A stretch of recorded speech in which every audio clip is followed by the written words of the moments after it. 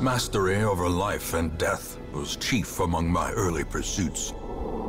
I began in humility, but my ambition was limitless. Who could have divined the prophetic import of something as unremarkable as a twitch in the leg of a dead rat? I entertained a delegation of experts from overseas, eager to plumb the depths of their knowledge and share with them certain techniques and alchemical processes I had found to yield wondrous and terrifying results. Having learned all I could from my visiting guests, I murdered them as they slept.